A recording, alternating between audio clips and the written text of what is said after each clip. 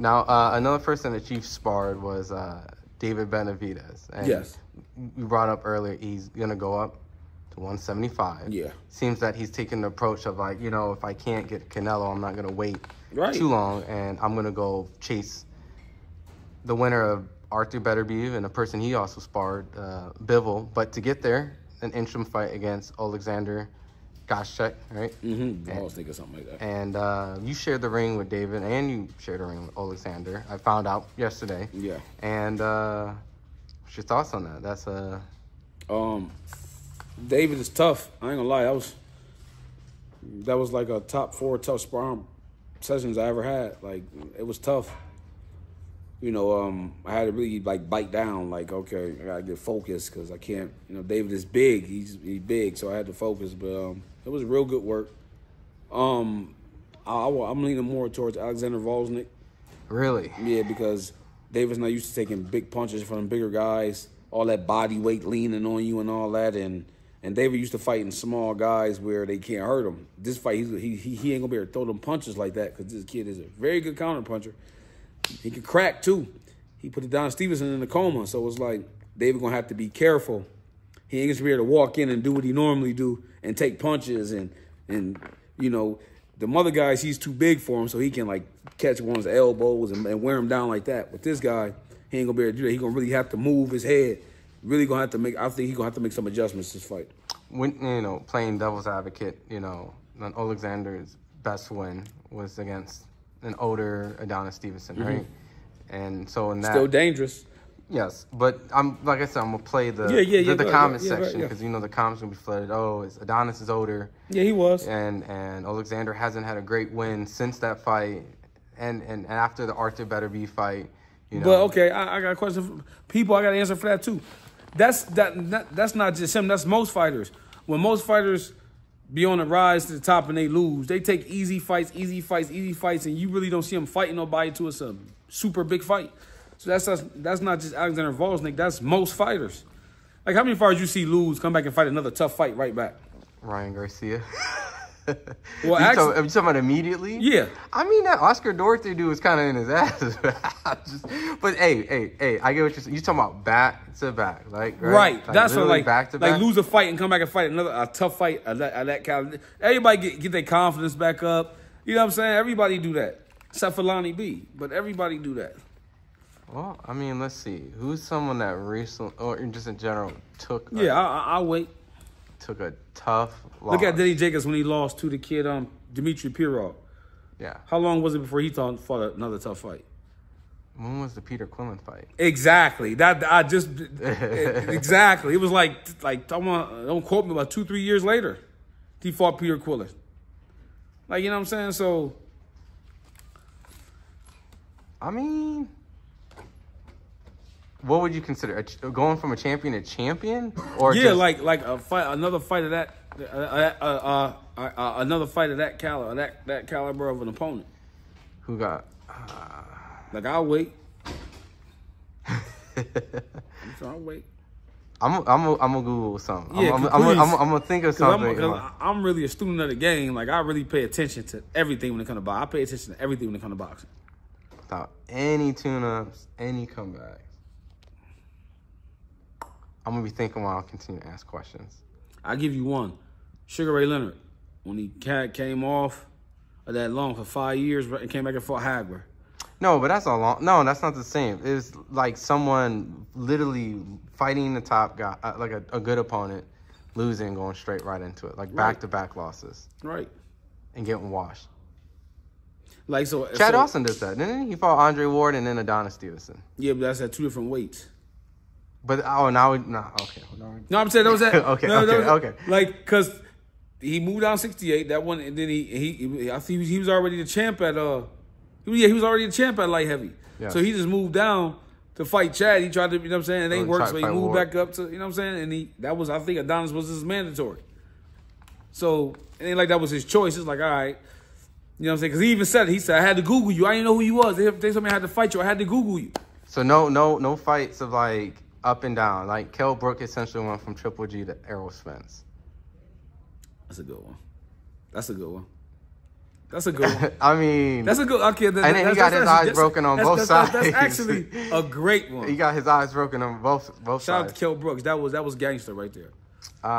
Just so you're saying what Ryan's doing is not gangster? I mean, no, but I'm not saying it's not. But what I'm saying is, just literally without that one opponent. Yeah, that's what I'm saying. Like he lost the Tank, came back, fought. You know what I'm saying? Oh, man. And mind you, he didn't look the greatest. You know what's gonna kill me right now? Because I'm just kind of sleepy. Like the comments gonna have like 20 different examples, and I'm gonna be like, I know all of these. I just. Yeah, well, I'm listen. Enlighten me, because I'm thinking. I'm like, who?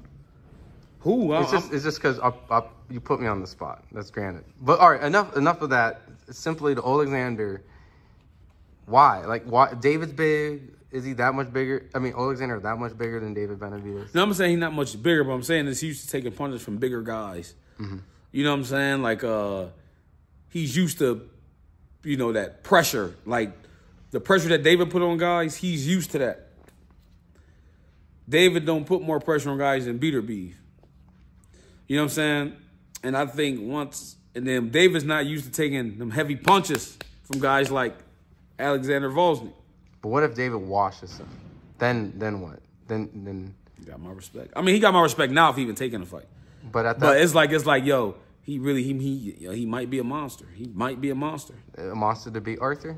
No, still don't beat Arthur. Yeah, let's say he washes him like way worse than Arthur. I mean, maybe from what I've seen from David, I don't think that's gonna happen. I mean, I just don't think that's gonna happen. Wait, you're picking Alexander to beat David? Yeah. Stop. I'm picking really? Him. Yeah, I'm picking him. That's a bold pick, because I think everyone's gonna lean towards David. Yeah, because they don't know nothing. Listen, look at this kid fight. Like, just see, people get it because he lost to Arthur. They say, oh, David's gonna run through him. He lost to Arthur and gave Arthur a hell of the best fight to date, and he was winning the fight.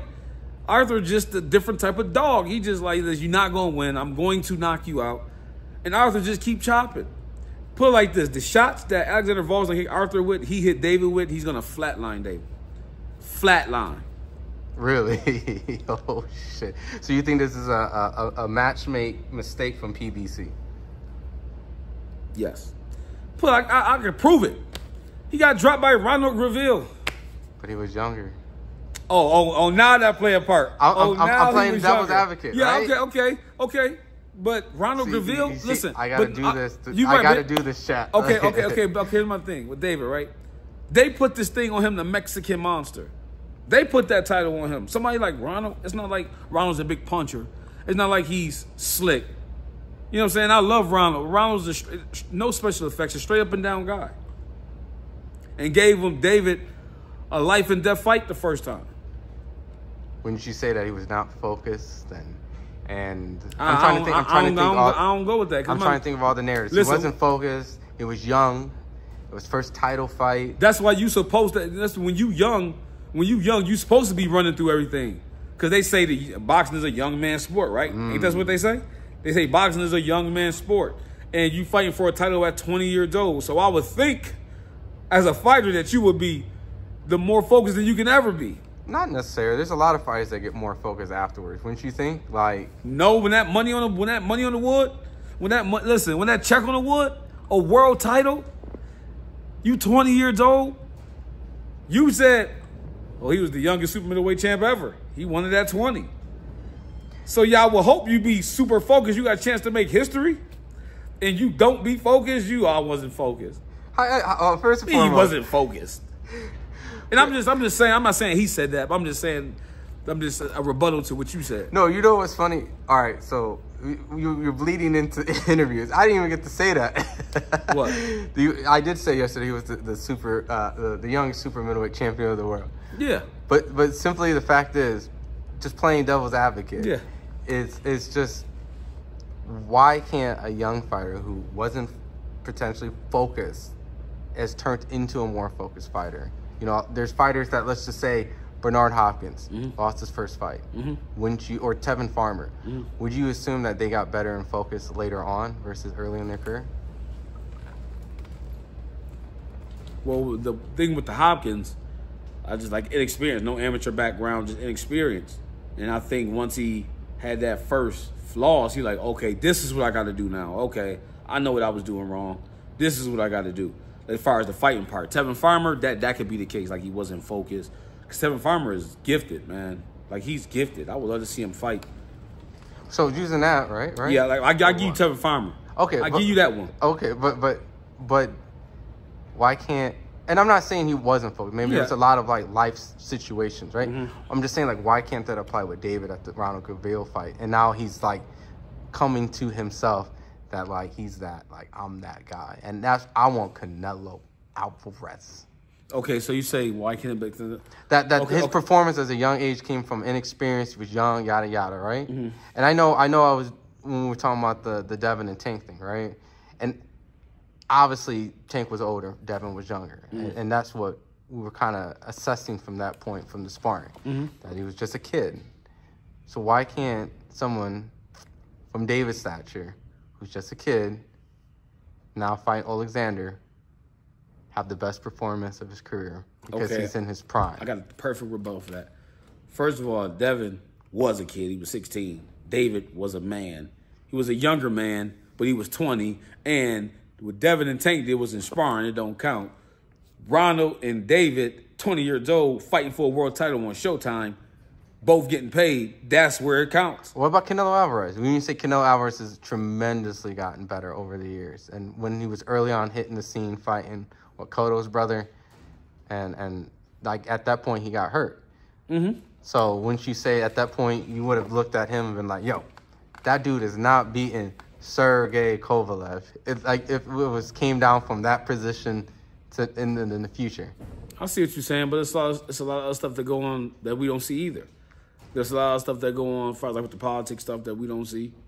I'm not saying that, I'm just speaking, but I get what you're saying. Me personally, I'm waiting for you to throw the heat. Like me personally, I just don't see David beating Alexander Gvozdyk. Like, he's been in too many tough fights. I don't think David brings nothing to the table. David's not a big. He don't punch hard. I can't see David stopping him. I can't see David overwhelming him. When you say that, because you've been in the ring with both of them, like, does Alexander hit that much? He can crack. Can crack? Or I see it that close. Much better. He can crack. Like, I'm like, woo, like, he can crack. But when you felt the power between the two, because you sparred them both, like, who would you say, like, you wouldn't want to get hit consistently with? Alexander Gvozdyk. I won't want to get. Like, David, I mean, he got a real good jab. Like, David, like I said, he just overwhelms you with punches. So it's not the actual punches that hurt you. It's just the activity that wears you down. So you think, in the sense of Alexander doesn't get worn down? No, I can't see him getting worn down. Really? If it took Arthur 10 rounds to do it, who's way stronger, it's night and day. I can't see David coming up from super middleweight, never being in a fight. Tell me one fight David was in that you was like, woo, this is a tough, man. He might get, man, this might be a tough fight. Just one.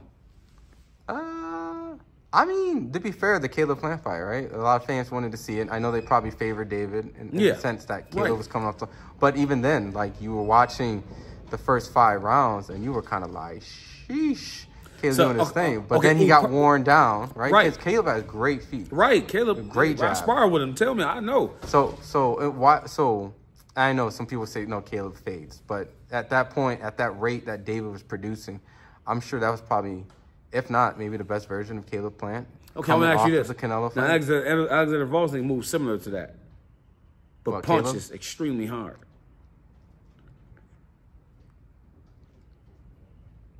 Listen, we're going to see.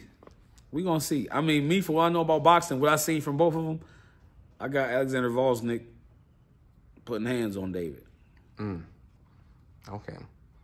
Now, and listen, I could be wrong. But from what I'm seeing, David's, it's not like he's hard to hit.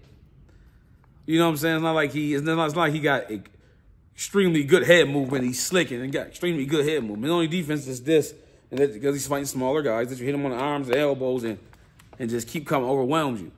Now he's fighting somebody big like him, long like him, but stronger, punch harder, good feet, can do it all. I mean, he gonna have to make some adjustments. He gonna have to make some. I'm not saying he can't win. He gonna have to make some adjustments. while we're at it, I'm just gonna throw one monkey wrench question. I guess the whole fighters code about you know, when Ryan went up and talked about the smoking and then drinking. You know, I know we're human, right? So, just as a professional fighter, yeah, I definitely want to comment on this. Like, my thing is this: we're all human, but okay, I'll break it down to a 9 to 5 so more people can understand it. I know people are going to jump in the comment sections and say stuff, but I'm going to break it down like this. You got a 9 to 5 and you're a brain surgeon, but you get high right before you work on somebody's brain and kill them. And like, I'm just human. I'm human, but they paying you $1 million a year. Now, I'm just human. Yeah, but and I said that to say, like, all the money you're getting paid, the opportunities that you're getting, that other fighters would love to be in. You know, other fighters would love to be in your shoes and make the money you make and have the popularity that you have. And you owe the fans more than just, I'm human. Like, nah, man, live accordingly. Because Devin is right. You got kids looking up to you. You got kids looking up to you. You know what I'm saying? So, yo, live right, man. Live right. You know what I'm saying? And that's what I would say as a fighter. Like, you got people who are dying to get the opportunities you get. And I feel like you take it for granted when you do stuff like that. You know what I'm saying? Smoking. Because you know why? Because when you don't suffer for something, you take it for granted. You're like, oh, I ain't have to. But when you got to bleed for something, you hold it dear to your heart. When I make my first $1 million, I'm not going broke. Because it took me so long to get it, and I had to work so hard for it. I had to suffer so much. I had to persevere. I had to wait. So much I had to do to get it. So it's like, I'm not just going to go buy crazy stuff and floss and all that. Go spend $40,000 on a Rolex. Like, yeah, I ain't going to do that because, like, you know how hard I had to work to get this? To spend $40K of it on a watch? Nah. I had to work too hard for this. So I'm going to be more strategic on how I spend my money so it can last because I had to suffer to get it. You know what I'm saying? So Ryan need to get I ain't trying to hear that I'm human. Yeah, of course you're human. But, you know what I'm saying, live accordingly, man. Like, you're a role model. Live accordingly. You know what I'm saying? Because what does that say to the kids out there? Oh, I can smoke and drink and still be a world champion. But how many kids is really going to be Ryan Garcia? And I'll leave that there. And last thing before I let you go, just when you coming back? Soon. I'm trying to talk to my bro Tio. We working on some stuff, so I'll be back soon. I don't want to talk too soon, but we're working on some stuff. And hopefully you guys will see me in the fight with Canelo next year. Awesome. And what can they follow you on social media? Lonnie B the Champ on Instagram. Lonnie B Thompson on Facebook. And Lonnie B168 on Snapchat. You know I love y'all. You know what I'm saying? Everybody in the comments that be showing me love, I love y'all. I see it. You know what I'm saying? And when I fight, make sure everybody got tickets there. You know what I'm saying? Just hit my gram.